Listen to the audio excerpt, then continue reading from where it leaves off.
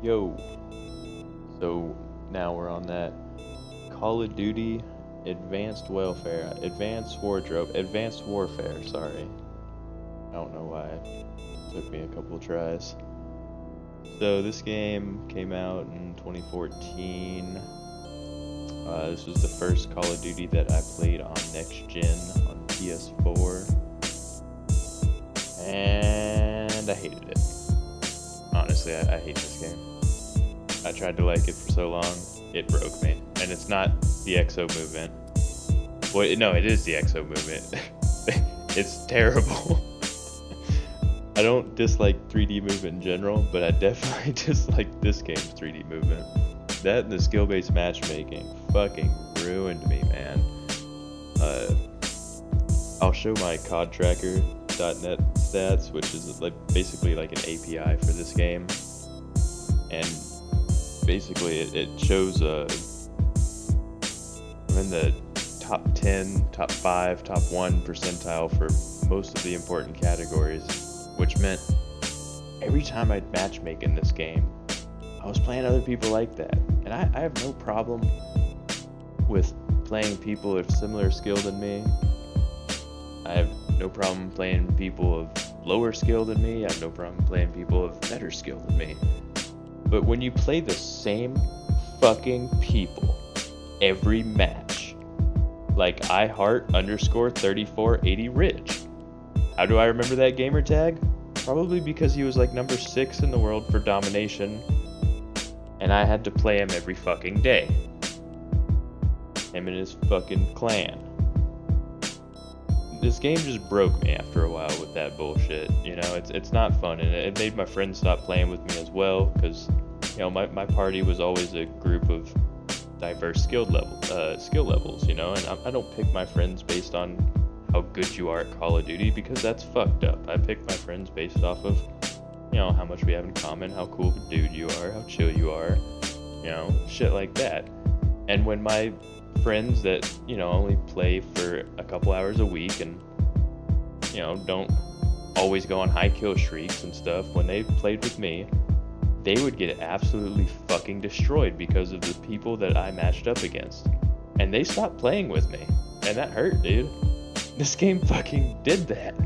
This game made my friends stop playing with me. Made some of my friends stop playing with me because of the lobbies that we would join when I was there. And when I'd go play with my GB friends, fuck that, dude. Their lobbies were worse than mine. So that's my little rant on why skill-based matchmaking ruined this game.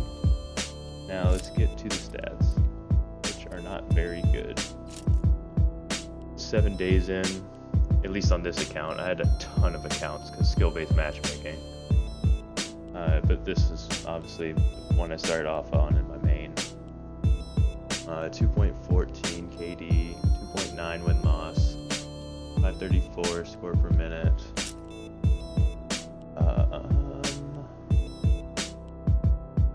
Yeah, 18 unstoppables. I only have 1 DNA on this account.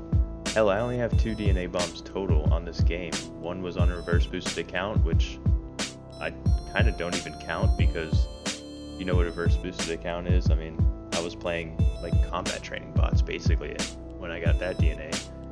So my only other DNA was on this account, and I have no footage of it because it was like the 3rd week of November or whatever, and it was like 3 in the fucking morning, and it just kind of came out of nowhere. But I ended up getting pretty high kill streaks, and that was an awesome game. Never got another DNA. A 30 kill streak in this game was really hard for me. So AK-12, most used weapon, 2.08. ASM-1, fuck this gun, fuck this gun, fuck this gun. Val 27, fuck this gun, fuck this gun, fuck this gun. AK-12 rules. Any of this shit. Score streaks, UAV, system hack, orbital care package. I know what you're thinking, Dylan. What the absolute fuck are you doing running a fucking care package? Well, this game had variants to their score streaks, and if you added a couple upgrades to the care package, it was just incredibly OP. and with how difficult this game was, I kind of needed to rely on something something, you know, over the top and OP. So I'll go into more about that when I show my classes. 72 Ruthlesses, 17 Relentlesses, 5 Brutals, 1 Vicious, 18 Unstoppables. I don't think anybody cares about the rest of this shit.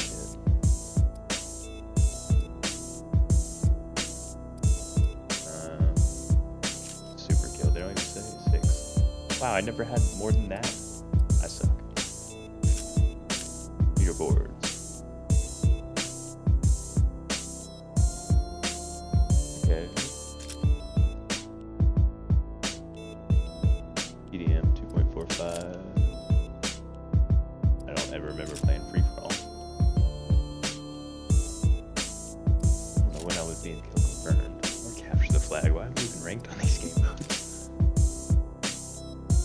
I do remember playing Uplink during comeback 24/7 weekends. If I'm going too fast, you can always just pause the video and whatnot.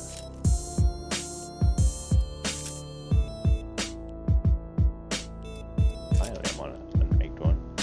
Here's Dom. Wow, that doesn't even look like I hold a 2 KD in Dom. Maybe just barely. Crazy.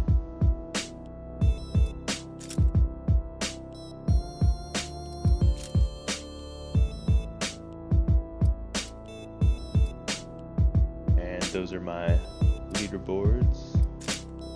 Here are my classes, just all AK-12 stuff. And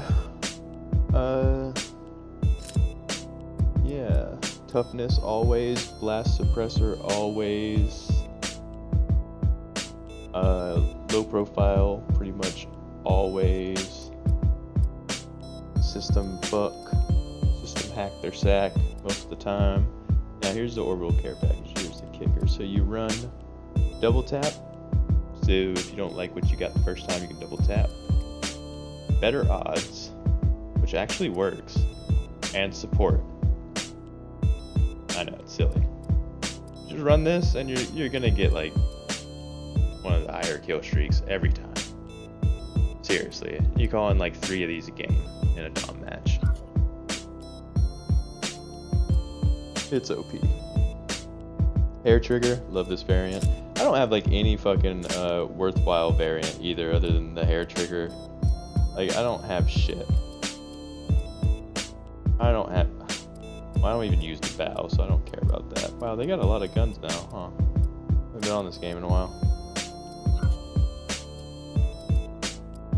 Yeah, that's pretty much it. I don't know how I have that. Huh. So yeah, just AK only, you know. And sensitivity looks like 5. I'm guessing that's like the default, I guess. Not too sure.